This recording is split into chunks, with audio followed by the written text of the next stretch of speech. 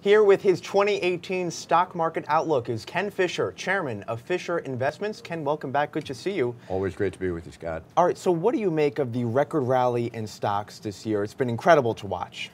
Well, I don't really think of it as a record rally. Let me just be real clear.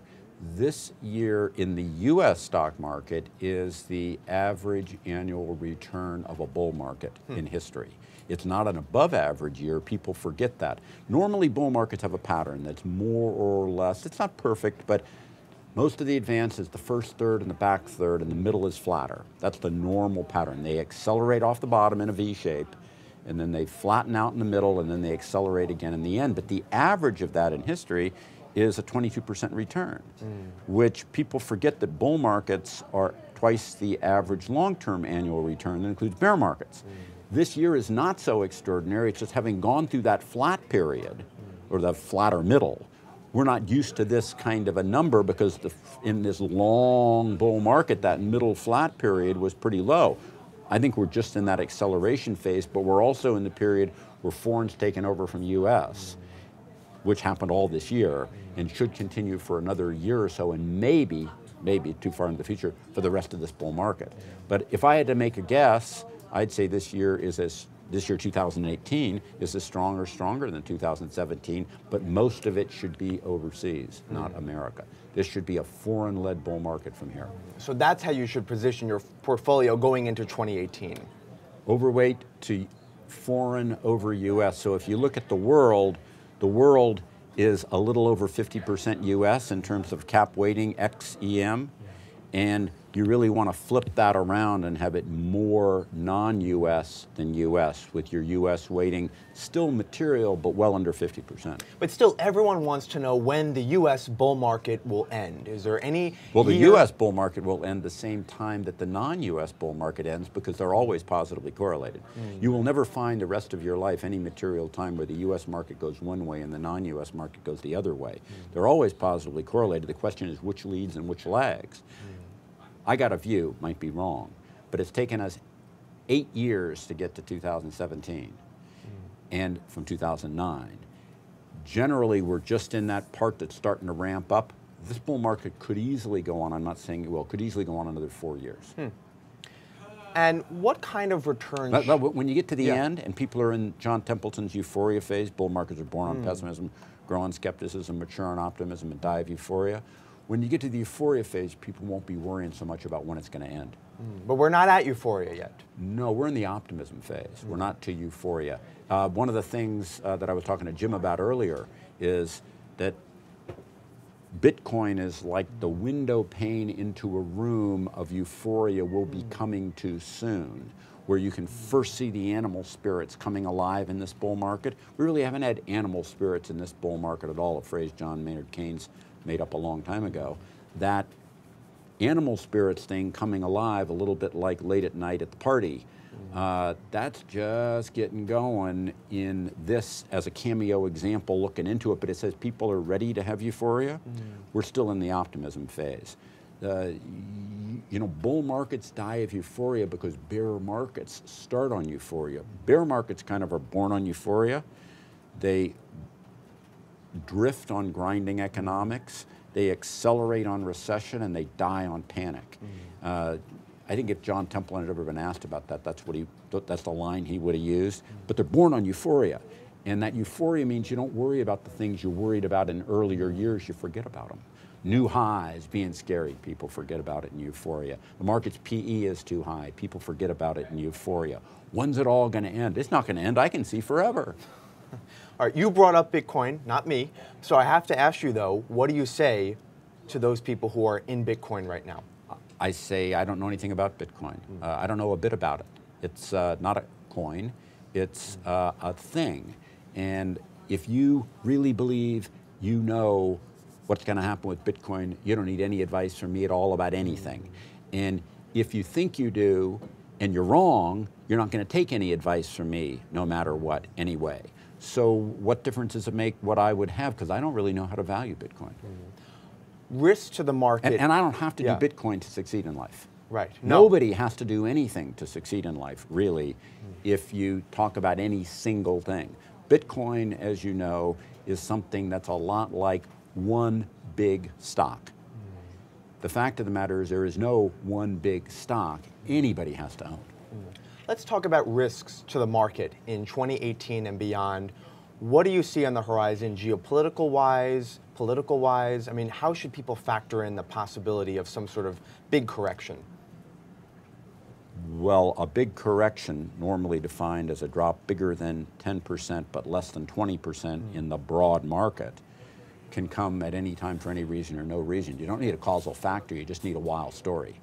And that could happen at any point in time, and I don't think people should try to time corrections because they come and go pretty darn fast. I mean, 3-4 months and they're over with, so if you miss them within a bull market, you're fine. What you're really talking about is a bear market.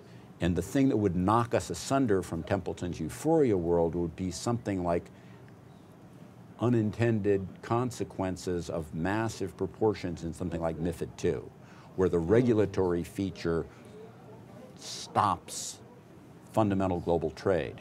If you take, for example, our $75+ trillion global GDP, you need a couple of $1 trillion of big bad new that hasn't been pre-priced to turn an otherwise global expansion into a recession.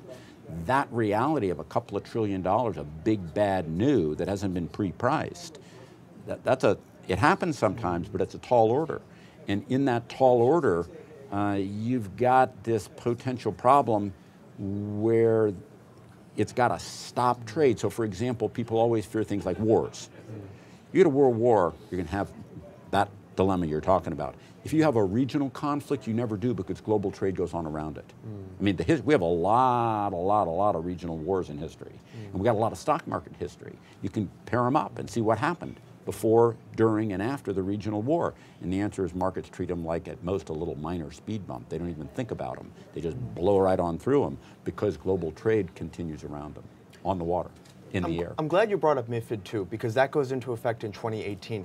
How does that affect your outlook on European banks, especially if you're someone, like you said, who likes overseas stocks? So let me be real clear on this. It's the unintended consequence that would get you, not the intended consequence. The intended consequence is what's been priced in. Intended consequence is what we all know about, talk about, debate, and therefore is pre-priced into the market. It's the part where it doesn't end up working the way people thought it would work. So let me give you an example from the last cycle. FAS 157 and ISB 157, the mark-to-market accounting rules, wiped $2 trillion off of bank balance sheets. Was a huge negative that nobody really saw coming at them. I didn't see it at the time. People just didn't see this unintended consequence.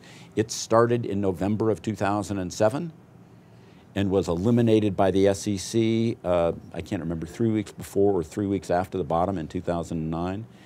And the whole time it's causing bank write-downs. But bank write-downs in the middle of 2008, I tried to figure out why were the banks forced to take all these write-downs with no actual market transactions.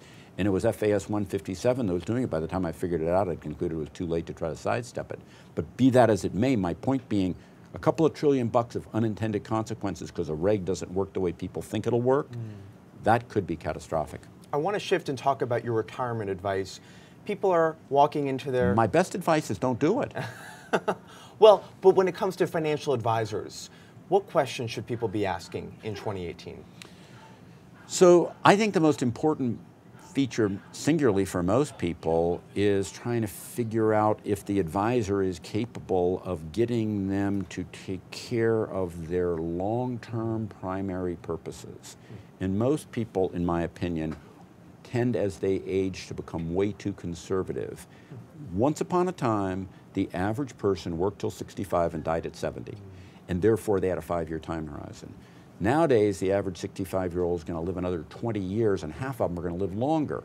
And if you've got that 20 to 30 to 35-year time horizon, the 65-year-old with the 55-year-old wife and the money's to take care of the second to die, you likely have a 35-year time horizon for that second to die, and you really need to see through that long time horizon to get your money there. Most people underestimate their time horizon. So you need an advisor that can help you figure that out and get you on a plan that gets you to that very long-term orientation, which usually involves what the investor thinks of as more risk than they wanted to take. Because what most people want to do is be comfortable and not worry.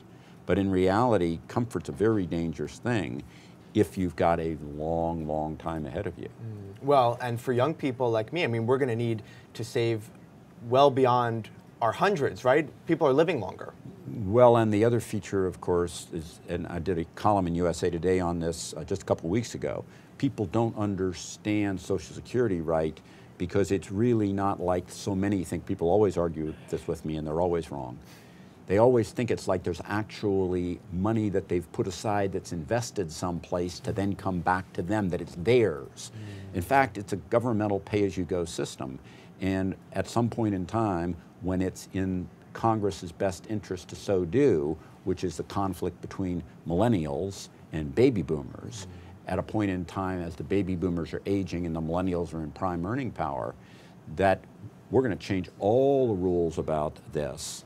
And in fact, anybody that's relying on Social Security when they're young, forget about it. I mean, old people will be okay because they'll still be the voting power of the baby boomers. But once you get past the baby boomers, this thing's going away, and you better have saved for yourself. So any tips for young people on how to sort of craft a portfolio that can withstand all those years? Well, mind you, people tend to be too myopic. And the most important thing to remember is that in the long term, when you've got a really long time horizon and you're looking at liquid asset classes, and you don't know a lot that other people don't know, which is almost everyone,